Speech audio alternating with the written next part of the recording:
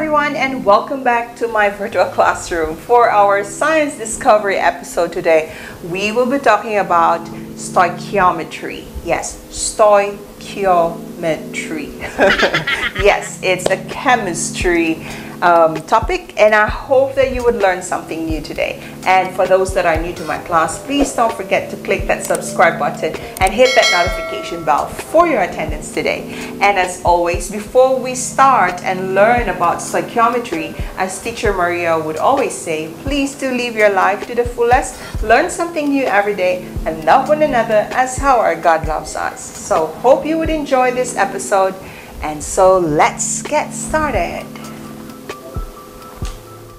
In this video, we will be covering stoichiometry for moles, molar mass, and Avogadro's number.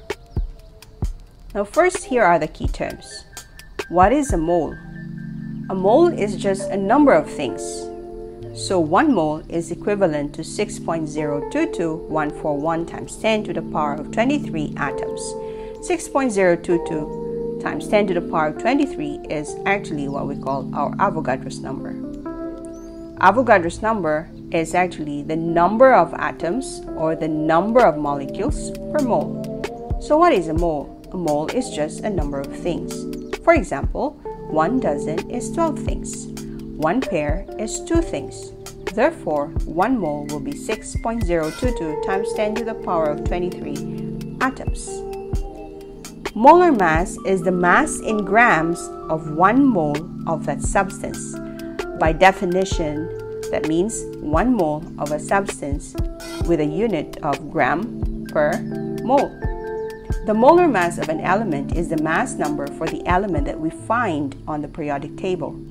The formula weight, or we commonly call AMU, will be the same number as the molar mass. How about mass? Mass is just the amount of a substance. Therefore, the unit will be in grams. Now, how do we solve mass, moles, or your atomic mass? By doing a triangular form, moles here would actually be multiplied to your atomic mass, and the one on top will be divided with the one below. So for this case, if I wanted moles, moles would be mass over atomic mass or molar mass. And if I wanted the atomic mass or my formula mass, molar mass would be equal to mass, which is the one on top, divided by moles. What if I wanted to solve for the mass? So therefore, mass would be, this will be multiplied, moles times the molar mass. Now for your Avogadro's number, so since your Avogadro's number is 6.022 times 10 to the power of 23 molecules, or it could be in atoms per mole, therefore, we could actually divide the whole thing by atoms or molecules to find the number of moles. Now let's try a few examples. So in these examples, we have to calculate the molar mass of the following. So first we have to do KOH. So what you need is your periodic table to find the molar mass or the atomic mass number. So K will be 39.1. By the way, if there are no subscript, that means that there's only one of that element. Oxygen will be 16.0 and hydrogen will be 1. So 39.1 plus 16 plus 1 will give us 56.1 grams per mole. So therefore, KOH molar mass would be 56.1 grams per mole. The next example, we have CCl2F2. Now again, the subscript would tell you how many of that element are being used in the compound. So for carbon, we have 1, for chlorine, we have 2, and for fluorine, we have 2. So carbon will have 12, chlorine will have 2 times 35.5, and fluorine will have 2 times 19, and then we add them all together. 2 plus 2 times 35.5 is 71. 2 times 19 will be 38, which is a total of 121. Therefore, CCl2F2 have a molar mass of 121 grams per mole. Next example, we have MgOH, and then there is a parenthesis, and below it is a 2. Now, it will be the same with maths. If there is a parenthesis, that means we have to multiply the number outside of the parenthesis. So the same with this one, we just need to multiply 2 with the subscript of oxygen and 2 with the subscript of hydrogen. Again, if there are no subscripts, that means it's considered to be only 1. So therefore, Mg here is 1 only. So in the periodic table, Mg is 24.3 grams per mole. Oxygen here will be 2 of it times 16, and hydrogen will be 2 of it times 1. So 24.3 plus this will be 32 plus 2 would give us the molar mass of MgOH2, which is equal to 58.3 grams per mole. Now the last example, we have CH3COOH. Now when we do molar mass for this, all we have to do is count again the number of elements that can be found that are the same. So you have carbon and carbon here. That means there are 2 carbons, so 2 times 12, that will be 24. And then your hydrogen is 3 plus 1 here, therefore hydrogen is a total of 4 times 1, that will be 4. And of course our oxygen will be 1 and 2, so 2 times 16, that will be 32. So 24 plus 4 plus 32 will be the molar mass for CH3COOH, which is 60 grams per mole. Now let's take another example.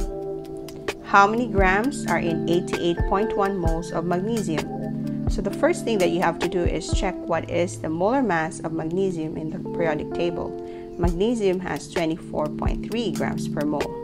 Therefore, to find the mass would be equal to the number of moles, which is 88.1 moles, times the molar mass, which is 24.3 grams per mole. Okay, mole cancels out. Therefore, 88.1 times 24.3 will give us 2,141 grams. Next example, you're asked how many moles are in 9.8 grams of calcium. So the first step that you have to do is check what is the molar mass of calcium in the periodic table. Calcium has a molar mass of 40.1 grams per mole. So therefore, the formula in finding moles would be equal to the grams, which is 9.8 grams, over 40.1 grams per mole. So grams cancels out. 9.8 grams divided by 40.1 grams will give us 0.24 moles. Let's take a few more examples. How many grams are in 4.5 moles of sodium fluoride, NaF? So first step, find the molar mass of Na and F. So sodium is 23, fluorine is 19. So you add 23 and 19, you will have 42. So therefore, to find the mass or grams would be mass is equal to 4.5 moles times 42 grams per mole. Moles cancel.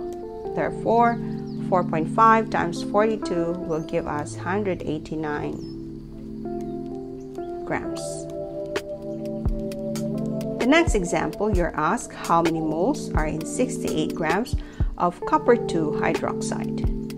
So first thing, again, the first step is to find the molar mass of copper 2 hydroxide. So copper would be 63.5. Oxygen here will be 2, so 2 times 16, which is 32. And then hydrogen again is also 2, so 2 times 1, that will be 2.